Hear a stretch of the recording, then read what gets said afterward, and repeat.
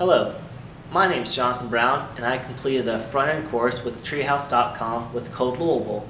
I made a website for my father's church. Won't you please have a look? This is a website I made for a local church called Highland United Methodist, and this is the home page. I have several features on this home page, and the first one I like to show is the header. As you can see with this header, I have it set up to dissolve in the slideshow.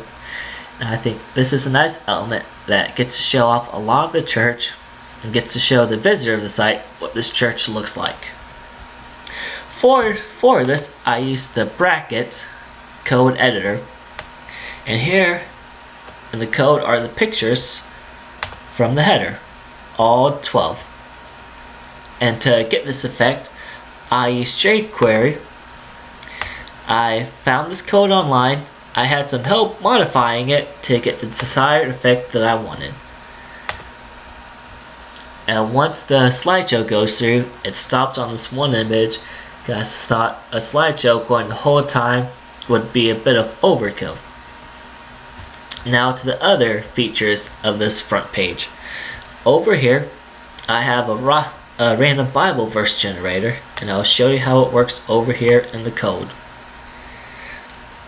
Down here at the bottom, I have some JavaScript set up. I saw some JavaScript similar to this in the Treehouse lessons that we learned, and I took it and adapted it for this performance on this website. I have 10 different Bible verses here, and when you come to the website, it'll randomly load one of the 10. Refresh it, and you should be getting a different one. I think this is a nice little interactive element for the visitors of the website, and hopefully they will notice. Another interactive element of this website is over here to the right with the information about church service. Now when you take your cursor and you hover over it, it changes colors. I think this is a nice little interactive function, and I hope it keeps the visitor entertained when they come to this website, and thus keeping them here even longer. Another feature that can be found at the bottom of every page here is this little social media icon linked to Facebook. And hopefully this will help draw more traffic to their Facebook page and get more users socially interactive with the church. Now on to the other pages of this website. First up is worship, and this is just a pretty straightforward image and information about worship, not too complicated code. Over here is how to find us. Oh, I forgot to mention, unlike the home page where it has the slideshow, all the other pages aren't set up for a slideshow. They just have one image, because I thought having a slideshow on every page would get repetitive fast. Now on this Find Us page, I have a Google Map set up, and I will show you that over here in the code. The code is right down here, right here. And obviously, I would like for this church to easily be found, and if people come here, they can use the Google Map and get directions and hopefully come visit this lovely church. Another feature is right here, which is the email, a link to the email, so people can email the church and get in contact and more information about this church if they desire. Taking a second for this to get the email information up. Probably pop up here in a second. Now on to mission and history. Here's all the mission and history information about this church, which has been going on for over 100 years. I'd say one difference about this page and all the others is the text alignment right here for the piece, as it is not centered like the rest of it, and the letters here are bold and capital, obviously.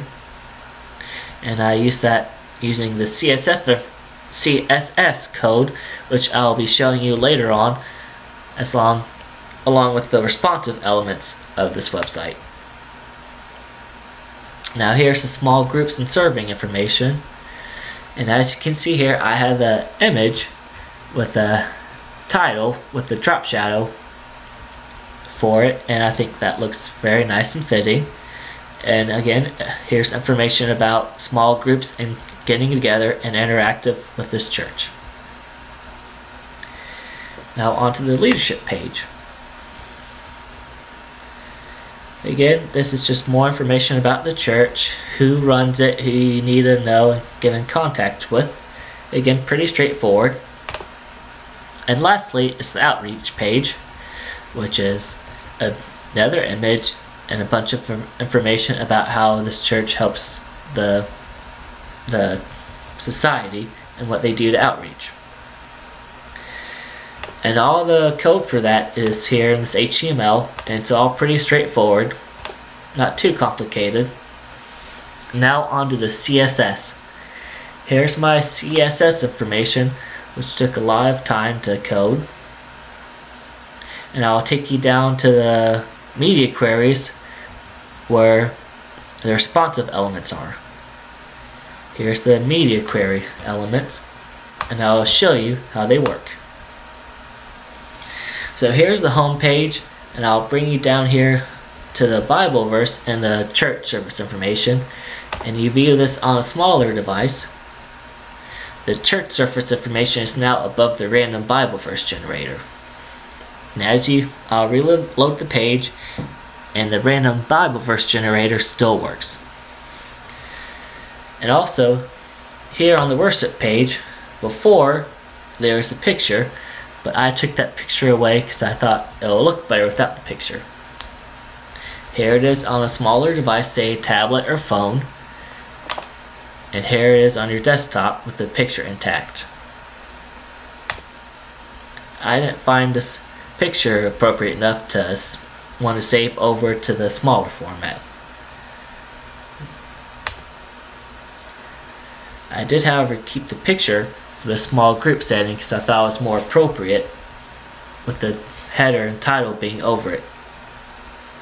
And taking it smaller,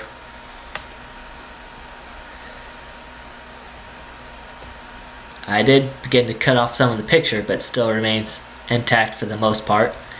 And this is the smallest element for coming to this website. And back to the home page with the smallest element, when you go to the bottom, the random Bible verse is no longer there, but the church service information still is.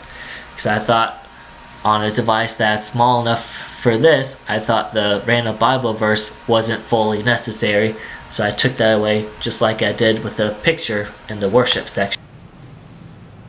Thank you for looking at my website. What I'd like to do next is launch the website, and eventually I like to take the back-end course around January, but before then I like to enter the workforce.